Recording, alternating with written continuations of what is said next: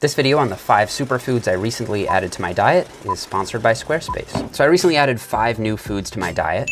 It's tempting to call them superfoods, but there's a reason why. There's scare quotes around that word in the video title. Honestly, the term superfood is just another meaningless nutritional buzzword like cleanse or detox with no established definition. In fact, the term is so anti-science that a word search on PubMed, the largest online database for peer-reviewed articles, returns a goji berry study, also qualified with scare quotes, and a suggestion that maybe I meant superfund instead, an area of research focused on pollution cleanup. But the term still abounds in grocery stores, magazines, and on the news, which according to science-based medicine, is an unhelpful fad because designing what you eat based on superfoods can make meal planning more complex, with consumers focusing on single ingredients rather than overall dietary choices. In other words, folks get convinced that if they just eat these magic secret foods, they'll lose weight, get healthier, and even cure their sickness, which can be dangerous because the key to losing weight is a caloric deficit, the key to getting healthier is a nutritious diet and exercise, and the key to curing sickness is modern medical science. Still, there's no question that some foods are more nutritious than others, and some foods really do have profound health benefits, so we're gonna take a look at the science behind 5 of them. Up first is blueberries. So in a cup of blueberries, you get 85 calories, 21 grams of carbs, about 4 of which are fiber, 24% of your daily value for vitamin C, and 36% for vitamin K. But what makes blueberries stand out in comparison to other berries is their very high concentration of phenolic compounds and anthocyanins. Phenolic compounds are small molecules found in fruits and vegetables that act as antioxidants. Now, antioxidant is another catch-all buzzword that, according to Dr. Steve Novella, has made its way into marketing and the public consciousness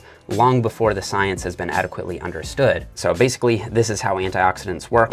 When you metabolize food, exercise, smoke cigarettes, or get exposed to pollution, or even sunlight, your body creates free radicals, which can then react with other molecules such as DNA, causing oxidative stress. Oxidative stress is thought to play a role in many diseases, including cancer, heart disease, and Alzheimer's. And as you might guess from the name, antioxidants defend against this oxidative stress by fighting free radicals and may help prevent those diseases. Unfortunately, the beneficial effects from antioxidants only seem to be effective when consumed in food, not in supplements, with some evidence suggesting that taking antioxidant supplements may do more harm than good. So always try to focus on whole food sources. So when it comes to these antioxidative phenolic compounds, blueberries rank very highly, beating out raspberries, strawberries, and blackberries, and falling just behind black currants, which I learned used to be really popular in the US until currant farming got banned in 1911, which led to Russia absolutely dominating the global blackcurrant game today. Also, shout out to aronia berries, another berry I never heard of until I read this paper, but they pack a ton of antioxidants. Also, notice how highly blueberries rank for anthocyanins. Anthocyanin is the pigment responsible for the berry's bright blue color, and because anthocyanins are able to cross the blood-brain barrier,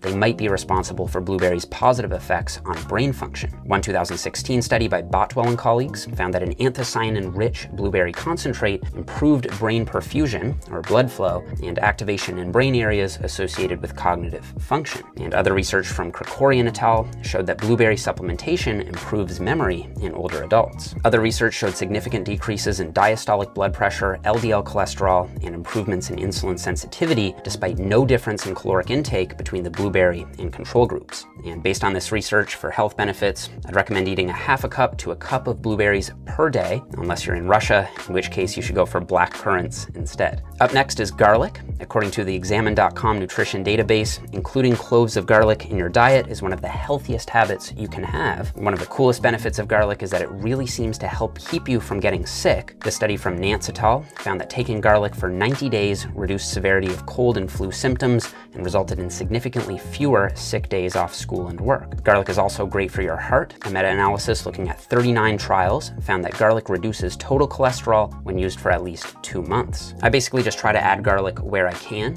I'll add garlic powder to my scrambled eggs in the morning, and you can easily add some diced garlic cloves to your regular veggie stir fry. And if you don't like the taste, then I recommend a dose of 600 to 1500 milligrams per day in capsule form.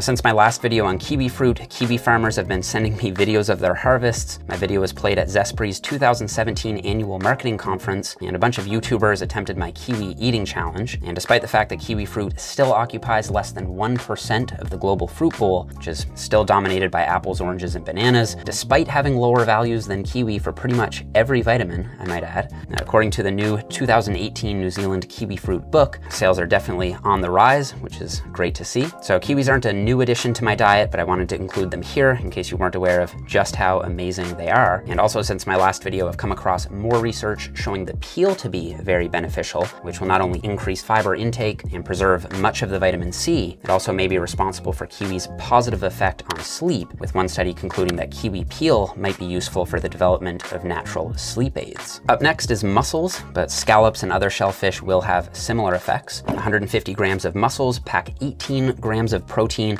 for only 129 calories, and the protein contains about 7% leucine, giving it a similar quality to chicken and beef for stimulating skeletal muscle protein synthesis. A serving of mussels also packs nearly 1 gram of omega-3 fatty acids, while also being quite high in potassium, magnesium, and zinc. And this is important because weight trainees and athletes can become easily deficient in zinc, especially if they sweat a lot, which can then lower testosterone, as natural test production seems to be zinc dependent. So eating shellfish might help preserve or even boost natural testosterone levels. Personally, I've been eating mussels or scallops once or twice a week. I like my mussels boiled in salt water for 2 minutes and then eaten fresh without any seasoning or as part of a pre-packaged entree. And for scallops, I usually eat them pan-fried with a little bit of olive oil or macadamia oil and some garlic. Leafy greens are an obvious choice on any superfoods list, and most people know that greens are good for us, but not as many people know that they can also help with weight training performance. And this is because of their very high concentration of nitrates, which increases nitric oxide production in the blood. Because nitric oxide acts as a vasodilator, it not only helps give crazy pumps in the gym, it also lowers blood pressure and protects the heart. A paper by Mosier et al. Found that taking 400 milligrams of beetroot nitrates per day for 6 days increased total reps and total weight lifted on a bench press program. So I recommend eating leafy greens such as spinach and kale every day, or as frequently as you can, not only for their incredible nutritional profile, but also for the gains.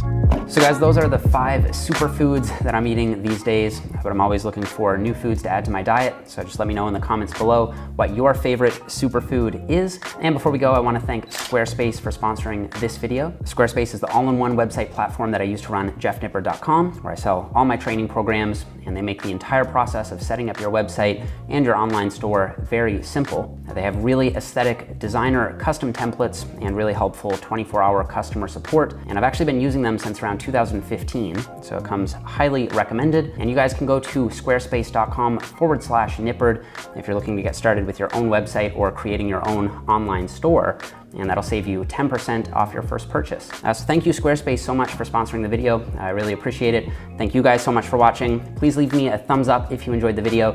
Don't forget to subscribe if you haven't already, and I'll see you guys all here in the next one.